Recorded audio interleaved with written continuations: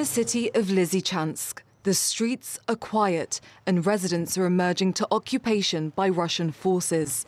There is damage, but nothing compared to what might have been had Ukrainian forces not withdrawn. President Vladimir Putin says he wants his forces to push on. Next in line could be Bakhmut in the Donetsk region, the target of more random shelling of civilian areas. And to the north in Kharkiv, this is the aftermath of a Russian strike near a school. These are tough times for Ukraine's military, but the president promises the tide will turn. We need to break them. This is a difficult task. It requires time and superhuman efforts. But we have no alternative. This is about our independence, about our future, about the fate of the entire Ukrainian nation. Further south, near the strategically vital city of Kherson, recently donated US rocket launchers are finally being deployed.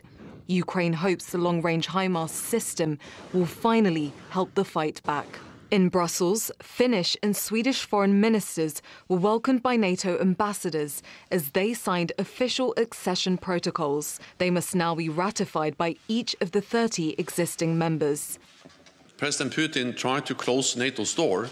We now demonstrate that NATO's door remains open.